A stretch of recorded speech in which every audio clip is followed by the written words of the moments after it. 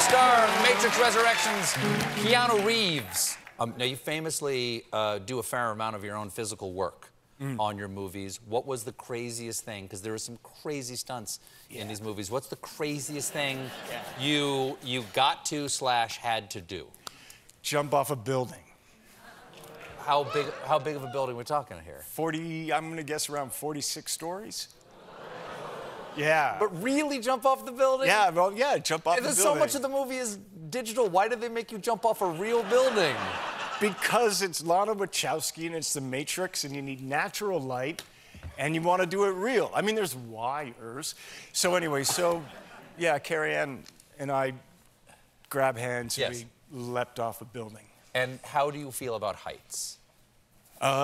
They get me a little like, I don't know, what happens when you get old, when you're on heights and you start getting attracted to like wanting to jump? What is that? That is a reason to seek help. How many times did you have to do it? Well, we wanted to do it in the perfect light in the morning, and so we did it, I would say, around 19, 20 times over the course of 2 days. How did Carrie Ann feel about it? I mean, you know, to prepare for something like that, I mean, she speaks a lot about kind of preparing mentally for it, and I was doing that too. And by the time you get there, I mean, my heart rate was a little raised, but then after the first time, you can't think of the possibility, you can't think of the fear. You have to block that, not block it, but deal with it, absorb it, and then just be there and do. And that's what we did. Be there and do. Yeah. And we did. And we did. Now, you did. And it was awesome. Can you imagine just leaping off of a building? Have you ever bungee jumped or anything like that? I haven't. Oh, yeah. No, because I'm scared of that. I don't know. Sure. Now, but 18 years from the last movie to this movie, no offense, and I don't mean to offend you, but we're the same age. Cool. How does your body handle the kung fu 18 years later? I love it. And I think because I love it so much, it doesn't matter. Oh, the question. Recovery. You have to recover differently being older. A little bit longer recovery time? Yeah, you have to pay a little more attention to that. Yeah. Okay, a lot of attention to that.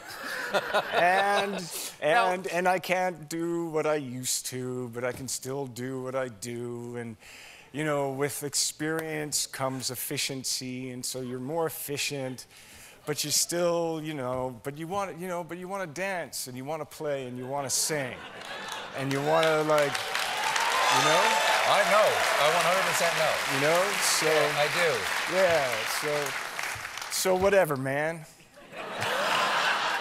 I didn't mean to bum you out. I was just sorry, curious. no. I apologize. I know. Okay. Now, one of the characters, and I won't say who, one of the characters in the movie, fairly early on, says, "Nothing comforts anxiety like a little nostalgia," which is an interesting, self-reference to people being so happy to see this world. I think it really is like, oh, this is cool. I want to see how this gets explored again. Yeah. This is such an anxious period of time. How do you feel about that idea that nostalgia actually comforts in moments of anxiety? I think it does. I think it can.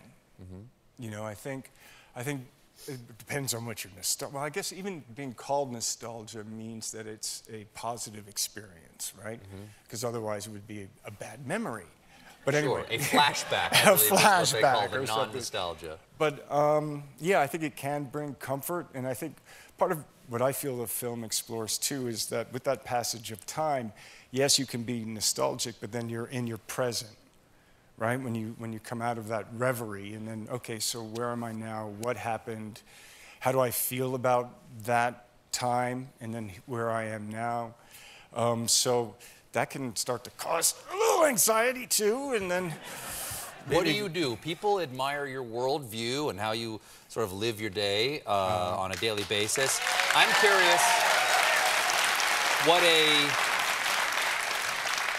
how does Keanu Reeves deal with anxiety? Breathe. Yeah, you gotta breathe.